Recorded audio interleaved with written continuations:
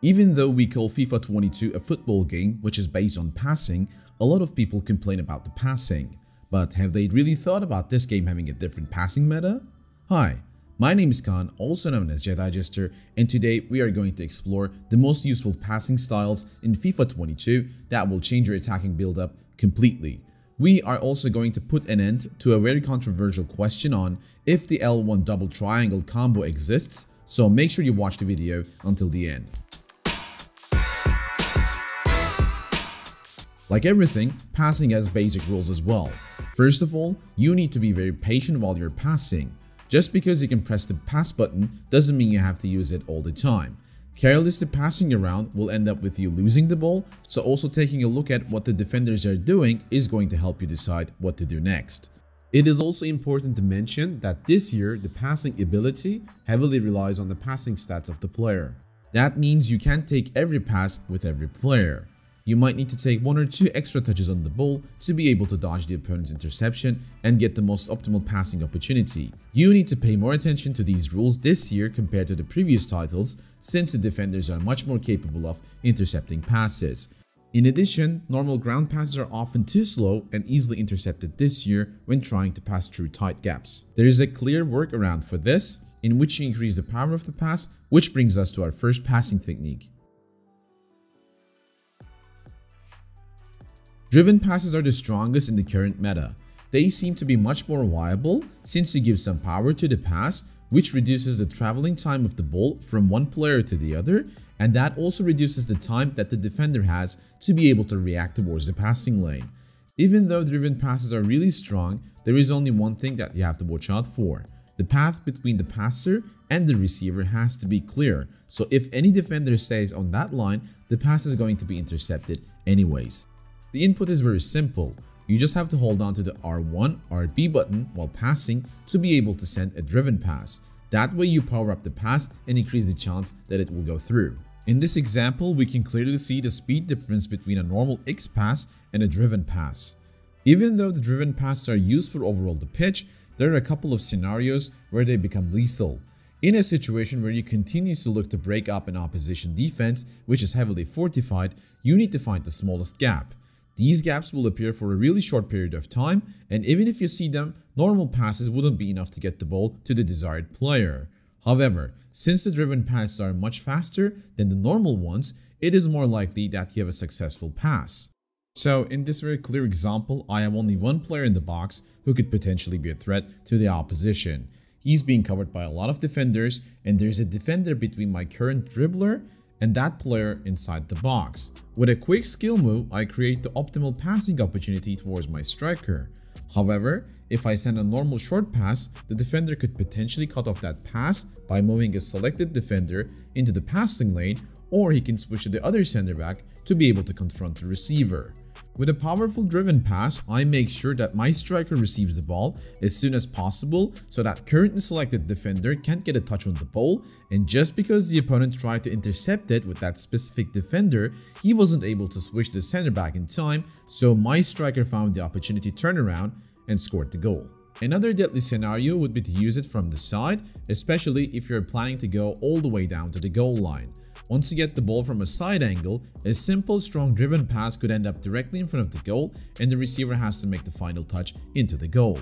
The method of going to the goal line and passing the ball in has been used a lot in the previous FIFAs with different passing styles, but this year it is best used with the driven passes. Remember, you have to watch the defender's movement and pass accordingly. Some of the defenders are aware of the danger that the driven passes create, and they gamble to block the passing lane.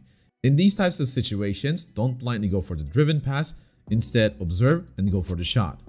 Before diving deeper into the video, I just want to remind you that we are offering individual coaching services available for almost every skill level.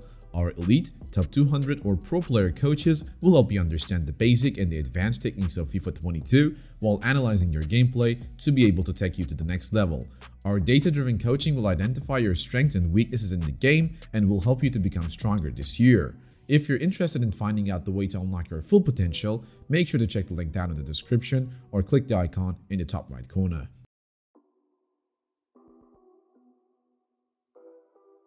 Driven lob through ball is safe to say much stronger compared to the last few years.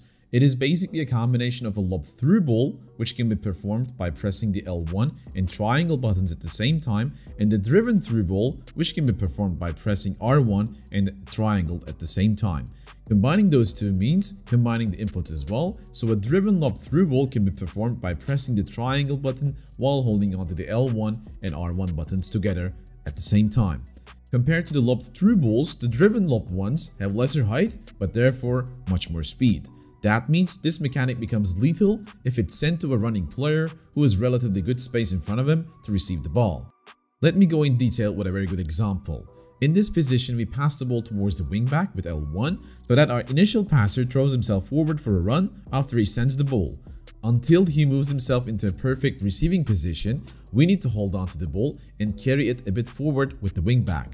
As the running player reaches his maximum acceleration to get on the same level with the last defender, we see that he has some space in front of him, so we could send the ball into that space.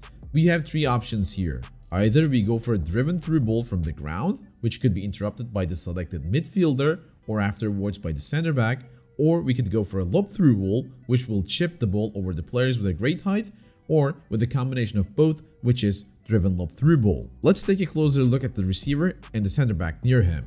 Our intention is to pass the ball as fast as possible in front of the runner, and since the center back isn't in the passing lane, we don't need that much of a height for the ball when the pass is played.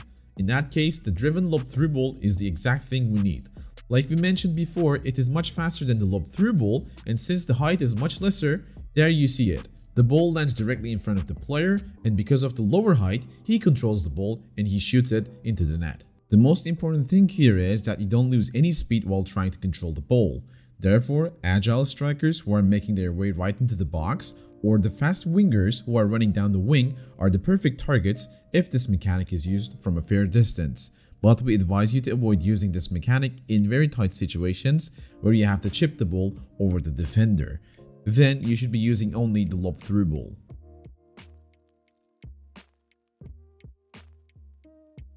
Lobbed balls have been very useful since the start of FIFA 22, especially before getting out from your own half. By now, you should have seen a lot of players who switch sides from one wing back to the other one before advancing to the opposition territory. The reason for that is the structure of the defense. Once you have the ball in either one of the wings, you will immediately see that the opposition team shifts toward that side of the pitch as a whole, and sometimes it gets really hard to build up from there. Therefore, switching sides from one wing back to the other one by only using the square button can quickly get you to the opposition half, since that side will be much more empty. Let's take a look at an example. As you can see, the opposition team is very active on the lower side of the pitch, and we won't be able to get anything from there. I decided to change the ball's direction and play the ball first towards the center back and from there to the winger on the other side, which forces the whole defending squad to shift from the lower side to the upper side. While moving, the defensive shape becomes vulnerable and I'm able to move forward. After that, I tried to go for simple passes and eventually get inside the box. Switching sides made this position possible. Lobbed balls can also be used to break the pressure, since the opposition players will throw themselves forward and that creates some space behind them. For a brief moment, you just have to take a look at where the main pressure is coming from and then turn towards the other direction to be able to find an open player. You could also use the square button to send crosses inside the box, especially towards the back post, which we think is very powerful this year. Once you're running down the wing, make sure you wait a couple of seconds before the winger on the other side gets into the box and power the cross with the square button between 2 to 3 bars, and there you have it, an easy goal. There is also a special method where lobbed passes can become really powerful if you send the player directly inside the box and time the lobbed pass perfectly. Let's see how it's done with another example. To be able to send this lobbed ball, we need to make sure that one of our players runs into the box. Therefore, we pass the ball with the winger towards the wing back while holding the L1 button to make the winger run, but directly afterwards, we trigger the L1 button while we point the other midfielder with the left analog stick to make him also run, just in case the winger becomes unsuccessful. As the midfielder approaches the box, we want to make sure that our wing back holds onto the ball and in the meanwhile faces 90 degrees away from the intended passing lane, so once the midfielder gets into position, we could send a diagonal lob ball towards him. With 2 bars of power, we press the square button and it works like a charm. This is a very good build-up tactic and you should learn it as soon as possible. There are some people who say that an awesome new passing style exists, which has a combination of tapping the triangle button twice while holding onto the L1 button. They say this pass is incredibly strong and stable and is much better than the normal lob through ball. Does it even exist though? This controversial question has split the community into two, so we want to put an end to it. When you tap the triangle button twice, you give two very short inputs to your controller. If you press the triangle twice without using the L1, the second input allows you to lift the ball just a bit from the ground but doesn't have any impact on the power of the pass. If you try it while holding onto the L1 button, the second input will also lose its impact on the adjustment of the pass as well, and the only thing that matters will be the first input. So it's basically the same thing with the normal L1 triangle combo.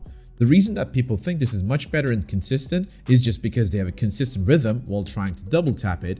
That means they release the first tap always at the same time to get the second tap done. But since the second one doesn't matter, shortly tapping the triangle once will result in the same pass. Can you actually tell the input difference between those two passes once we actually blur out the controller inputs?